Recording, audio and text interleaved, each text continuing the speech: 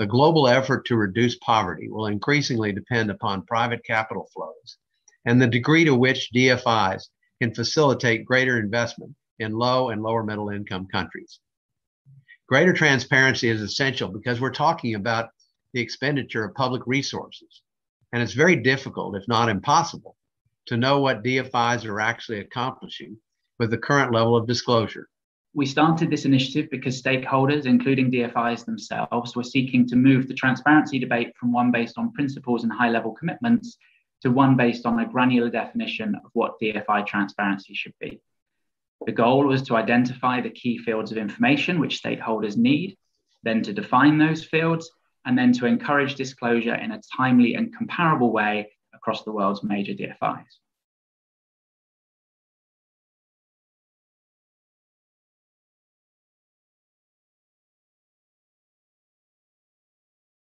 We are really grateful for the work that's been done for this initiative.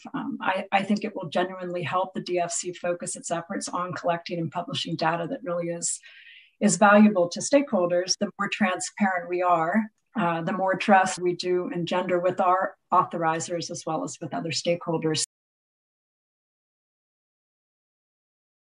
Measuring impact and publishing the information on an impact is really fundamental to the value proposition of development finance institutions. Public shareholders and taxpayers really need that kind of information in order to figure out where they can get the most impact for their public, either capital decisions or replenishment decisions. It's impossible for DFIs to make development impact claims or to make sustainability and human rights and environmental commitments, but then fail to provide the information necessary to assess and monitor those commitments and hold DFIs accountable.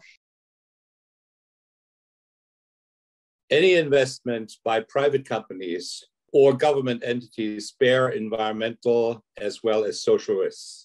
Past years have shown that projects' outcomes are simply much superior when potentially affected communities are well informed and have their say on these projects. DFIs must make sure that they have in place accountability mechanisms so that communities can report back through them throughout the life of the project and have their voices heard.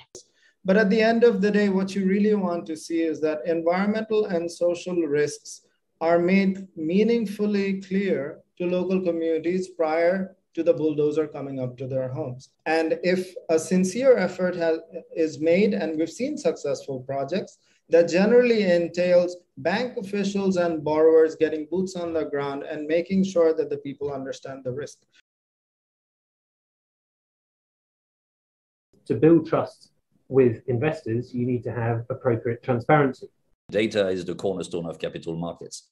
Historical data pertaining to the financial performance of investments made by DFIs, good or bad, can deliver a leap forward for capital mobilization. Greater transparency among DFIs is not just desirable, it's essential in this day and time. And the need for disclosure, it's real and it's urgent.